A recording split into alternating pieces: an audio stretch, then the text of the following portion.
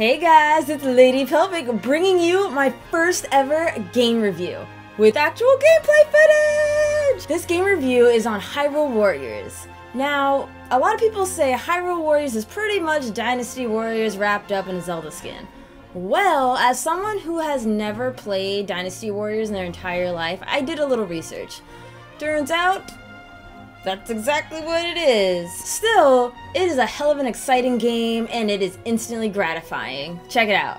The gameplay to Hyrule Warriors is quite simple. Button mash, button mash, button mash. Mash the hell out of those buttons. See an enemy? Button mash. See a pot?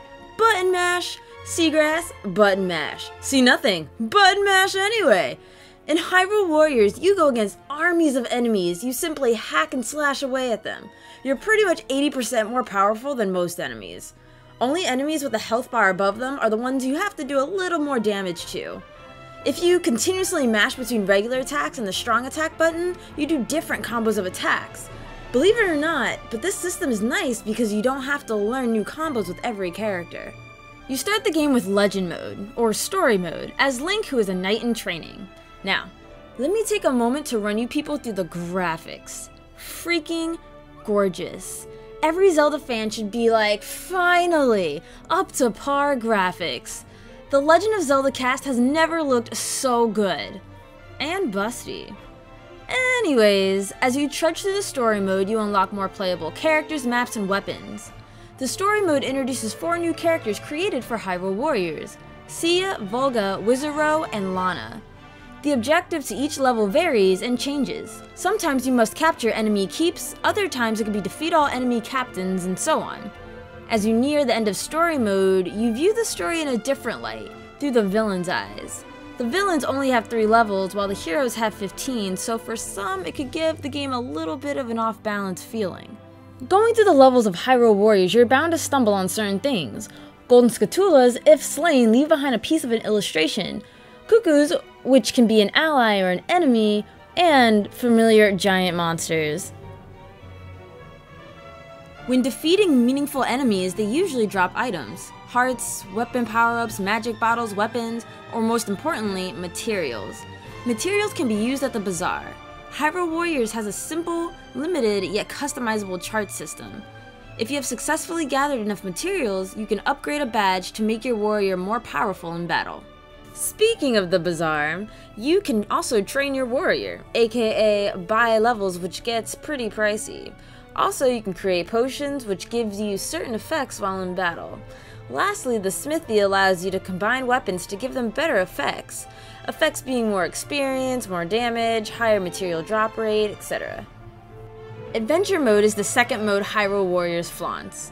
Adventure Mode is the map of the original Legend of Zelda, where you can unlock weapons and characters that aren't obtainable in the Legend Mode. Certain areas you have to search with a classic Legend of Zelda item to find and unlock said item or character. As you venture through this map, the harder the challenges become, from defeating X amount of enemies in a certain time frame, to all attacks being devastating. This mode is how you reveal some of the best weapons the game has to offer. Hyrule Warriors sadly does not support online multiplayer. However, it is 2-player. One person plays on the gamepad while the other uses the Wii mode and the TV screen. While playing co-op, the resolution does take a few hits. Thankfully, it's not so bad you get an eyesore. To be honest, I don't care if this game is a marketing scheme. Nintendo and Omega Force created something beautiful. Hyrule Warriors is a fun and fast-paced game with constant head nods to the Legend of Zelda games before it. It can get a little repetitive at times, especially when farming for higher quality materials. But the game does do its best to mix things up in adventure mode with different challenges and a plethora of classic Zelda characters to choose from. Plus, the upcoming DLC, which I already bought, should spice up the game with new maps, weapons, and characters. Overall, Hyrule Warriors was a fun and great experience, and as a die-hard Zelda fan, seeing all the characters of the Legend of Zelda series from different games all compact into one beautifully designed game, I'm a happy lady. So that is why I give Hyrule Warriors an 8 out of 10. 8 for gameplay, 8 for story, and 9 for graphics.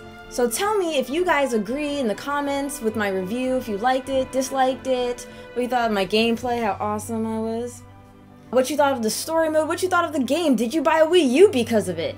Cause I know I did. As well as the upcoming DLC, what are you looking for? What new maps, weapons, and characters are you looking forward to? I know for sure for the Majora's Mask DLC, I hope to see Skull Kid and maybe Tingle? Maybe Cafe? Thanks a lot guys for watching. Like, comment, and subscribe. Share with your friends, and remember to comment below what you thought of this review. Until next time.